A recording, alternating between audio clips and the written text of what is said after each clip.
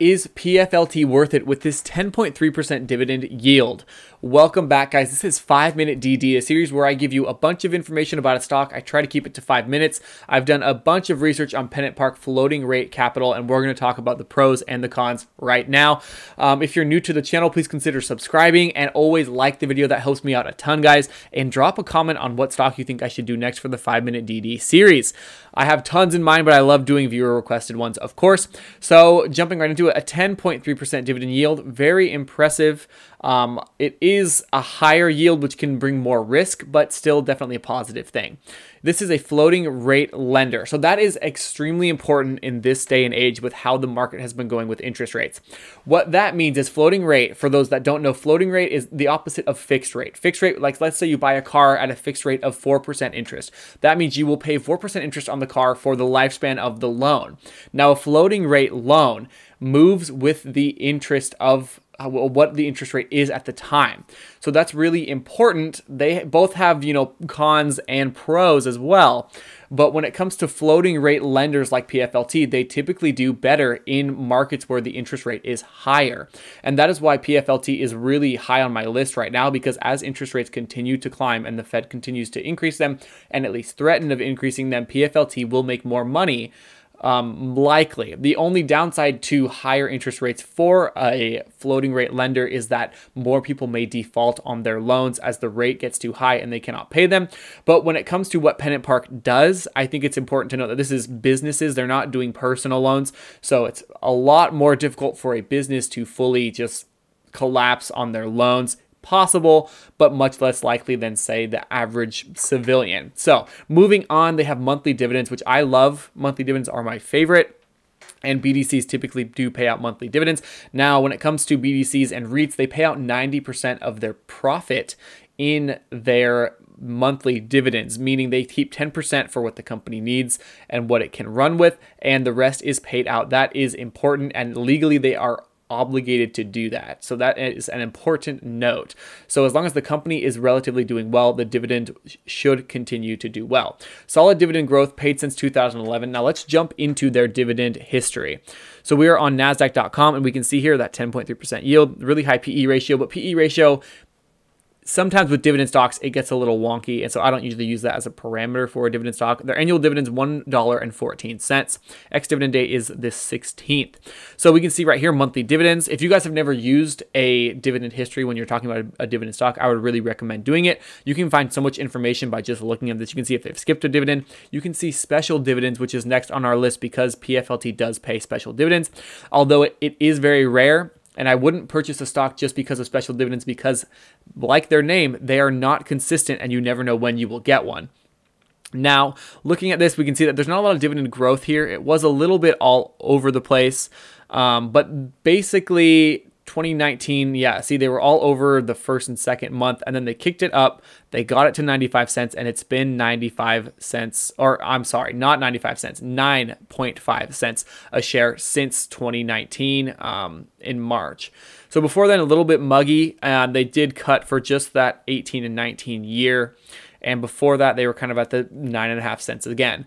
So very important to look into the dividend history. We can see that they have been growing relatively consistently since the inception of the fund in 2011. And they do say that, that they've been paying, since 2011, which is impressive. Let's jump into their chart. We can see that on the year, they are down about 13%, which is not good. But if we go to when they were lowest at the end of September, which a lot of stocks were really low at the end of September. It was a terrible month. It has gone up 20% since, but fallen back down another 5%. So definitely a little bit rocky with their price appreciation, but it was at a high of 14. So still not that bad compared to a lot of the other companies we're looking at. And then it has $6.4 billion in total investable assets. Now that is PennantPark itself, the company, not specifically this fund. They do have a couple of funds, but that high level of capital is extremely impressive to me. And I think it's really important to note that more money you have, the more opportunity you have to make more money. Now that is confusing to say, but think about it in this way. If they are able to invest in more startup companies and their marketing team is really good at finding those companies, and their, or management team, I should say, then the cap on their income is a lot higher than a company with less investment opportunity. That was a really complicated way of saying it, but basically more money means you can make more money in the long run. And I think a lot of people understand that, and it's kind of hard to get into that space. But we will try. All of us, I hope you guys will all try to get into that space. Now let's jump into this chart right here. I'm getting distracted. So it's a little bit small. It is from their investor relations, so we can actually just pull it up right here.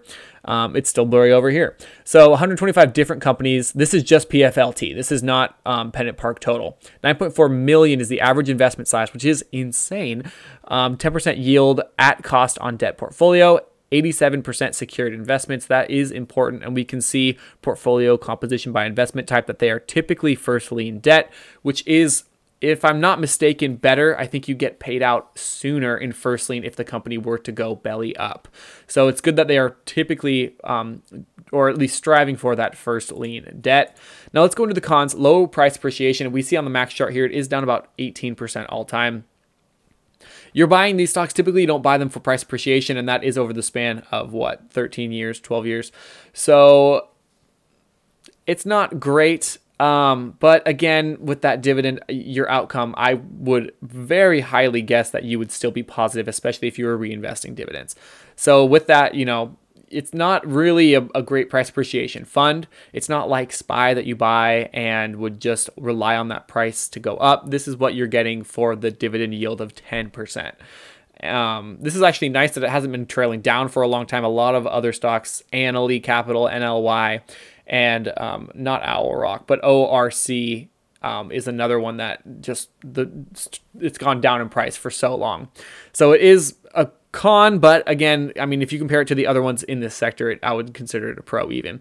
Affected by interest rates, that's another negative. So if interest rates start to fall rapidly, which would be great for the economy, but it's not likely, it could hurt PFLT more. But it also could bring in more business on the other end, more people willing to take out loans because interest rates are lower. So the whole interest rate debacle is a pro and con. You have to balance it with what you're looking for. But overall, PFLT, 10% dividend yield is really good in my opinion. I think the company's management team is excellent. And while this is not financial advice, guys, I want everyone to go out and do their own research. This is a company I do own. So again, not financial advice, guys. Do not buy this company because someone on the internet says they own it. Do your own research and let me know what you guys think about this company in the comments below. And thank you guys for watching this video. As always, if you could like, comment, subscribe, that helps out the algorithm so much. I appreciate you guys for watching this video, and I hope you had a good day in the market.